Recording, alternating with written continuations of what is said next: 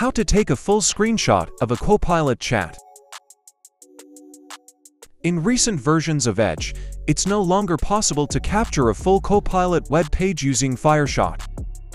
This is because Microsoft has restricted all browser extensions from running on the Copilot website.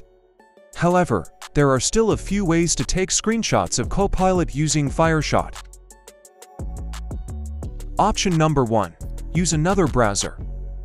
Open Copilot in a different browser, such as Google Chrome, and then take a full-page screenshot of the chat using FireShot.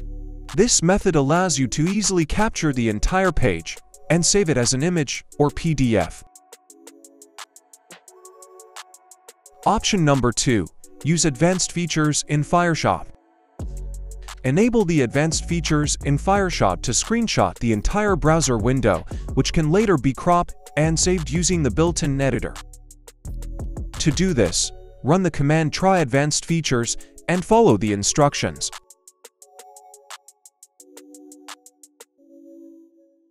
Once the features are activated, select Capture Browser window and edit.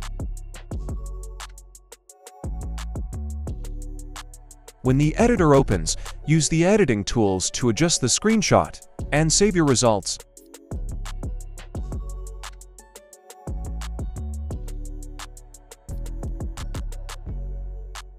These workarounds let you continue to capture Copilot dialogues even when standard scrolling screenshot methods are blocked in Edge.